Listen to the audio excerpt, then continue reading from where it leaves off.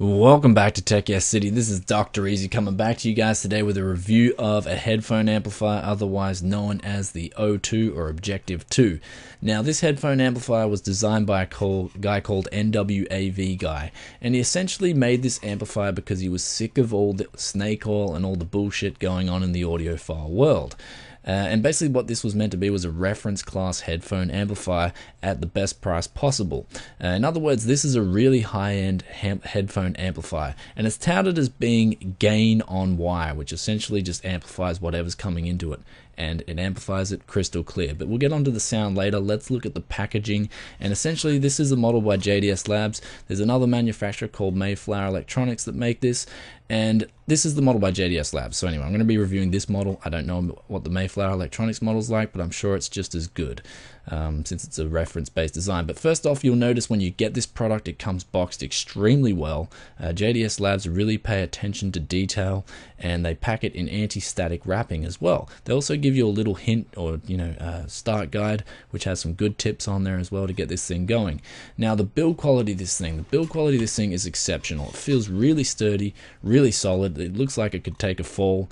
The casing is made of steel, and it's a nice matte black finish that really feels smooth and good in your hands. Honestly, everything's located on the front, so you've got the power button, the volume knob, the gain button, the in and out, and the power in, all on the front of the headphone amplifier. Now some people might not like this. I honestly don't care, and I actually find it pretty convenient since it's for desktop use. Now this model is also pretty portable, but it weighed in about 370 grams on my scale, so honestly I don't really see myself porting this thing around too much. However, with a laptop, and if you need reference grade sound quality, it could be of use if you need that portable function. Now one sort of negative about this is it does take it's a good thing, it takes AC voltage, but it's also negative in that it's hard to find an adapter. I lived in Japan and there was literally only one adapter that I could find for this headphone amplifier. It was pretty crazy. It was an old secondhand modem AC, so you got to be careful when you look for a voltage adapter for this. It's going to be an AC adapter, and it has to be from 14 to 20 volts VAC. So it's pretty hard to find an adapter for these, but once you find that adapter and you fire this thing up, it is really good. One thing I'll point before we move on to sound quality too is that the power button feels really good. There's a nice subtle red light that goes on as well to let you know that it's on. It's really nice and subtle. It looks good. The jacks feel really solid as well. The gain button's nice and firm as well, easy to push, and the volume knob is nice and stiff, and I don't see that moving accidentally by any chance. So really good. The build quality is top notch. I'd give it a 10 out of 10 for build quality. It feels good. Everything on it works really well. Let's look at the sound quality now though. It comes with first of all, it comes with 2.5 decibel gain, which it's recommended to have this off unless you absolutely need it. JDSLabs by request will also put this up to 6.5 decibel gain if you need it.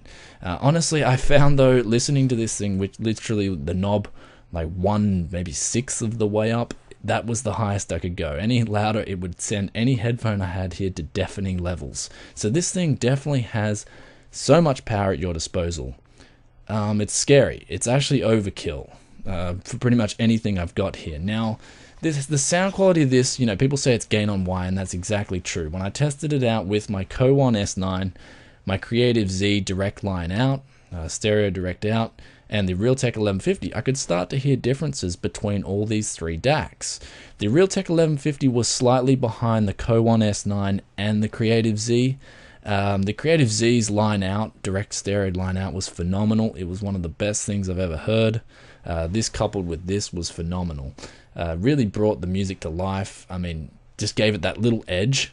However, with standard headphones, this is one thing I'm going to point out. This headphone is intended for high-end headphones. It's intended for people who have maybe spent $500 to $1,000 on headphones and want the best. I did use these, and most of the differences came out pretty much only when I used my Fidelio X1s, which are a high-end headphone. So any other headphone here, for instance, my Audio Technicas, the sound quality wasn't all that different. It wasn't night and day, I wouldn't, if you have a low end or, mid-range headphones, say $100 headphones or $50 headphones, you're not going to benefit from going out and spending $80 on a sound card and, you know, $120 on a headphone amplifier. So when this thing, its value for money really starts to appreciate when you're coupling it with high-end gear. And for instance, you know, Fidelio X1s even, and you can start to hear those little subtle differences, and you're chasing it.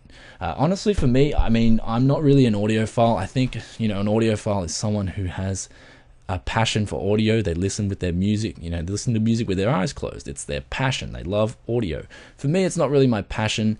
I can't really justify spending $120 on an amplifier and, you know, $80 on a sound card to get, you know, that little bit extra, that, you know, that extra clarity, that extra detail. You know, I need that money for my own personal use. So anyway, am I going to recommend this unit? Yes, I'm going to highly recommend this unit. It's a legit product from a legit company that works, and it works really well. When would I recommend this? I would recommend this honestly with high-end headphones. It is a high-end amplifier at a great price, and it'll do exactly what it says it'll do. So if you have any questions about this headphone amplifier, please leave a comment in the comment section below. I'll get back to you as soon as I can. It's a solid state amplifier. It just really gives you a clean signal. It's beautiful. It is a beautiful unit, and at the end of the day, it's nice. So really good product from JDSLabs.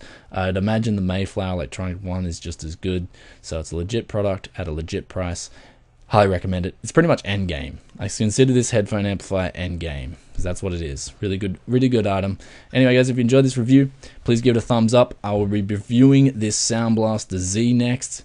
It does have some flaws, but anyway, we'll get on to that in the next review. Hope you guys enjoyed this review, and I am going to go. Peace out for now. Bye.